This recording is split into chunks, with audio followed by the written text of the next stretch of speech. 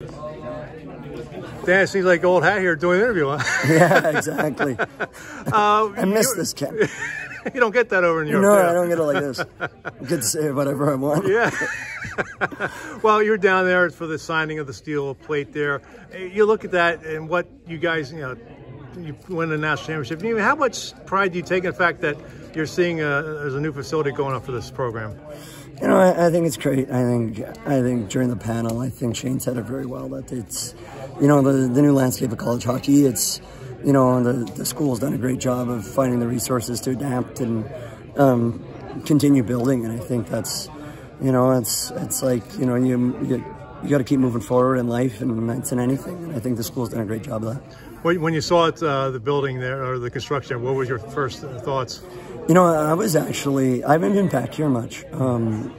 Just being back to Western Canada and being in Switzerland, I haven't been back here much the last 10 years. So, I was very surprised at how close it was to campus. I kind of got up this morning and went around, and I think it was, it's a lot closer than I thought. So, it's great. I know when I talked to some of you guys 10 years ago about whether you guys should have a new building or this program should have a new building. I think Matt said, if you do it, just keep the atmosphere. Don't lose the atmosphere. Are you hoping that the atmosphere they had at Mesa carries over to the new facility?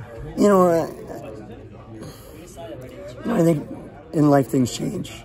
I think that building will have its own atmosphere, and I think, I think there's great people around to help it build, and great people around to work to build that. And I think, the new building will have its own atmosphere, and I think, that'll be its own thing, and I think that'll be exciting.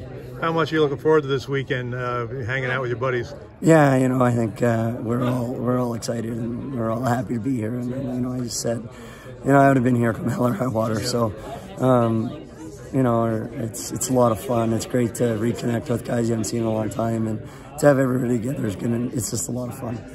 Obviously, the national championship was probably the best memory of that season. What secondary memory you have of that year? I think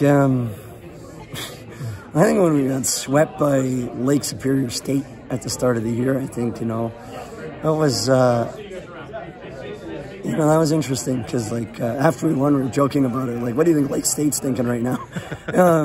So, and I just think seeing us come together and build off that start to the year, and I think, it's a credit to the staff, it's a credit to the guys, and it's really special. Yeah. So, how much you still enjoying playing pro hockey? I still love it. I still love the game. I still, I feel very grateful every day that I get paid to play hockey. I'm very grateful for that. I'm very grateful to all the people that have helped me along the way so I can do this. And it's, last year I really fell in love with it again, and it's been a lot of fun. One particular memory of your 4 years playing in Mesa, what would it be? I think, I think senior night was really special. I think, having my family on the ice with me after the game, and, not everybody's, life happens. My dad's not here anymore. My grandfather's not here anymore. And I still get to see that picture with a big smile on my face, and to enjoy such a special experience for me and my family together. And it was with people that I care about and don't care about me, and it was just amazing. That was a great catching up with you, Dan, and maybe 10 years from now, if I'm not retired, we'll do this again. Yeah, you'll have to come back even if you're retired, Ken, for an interview. So.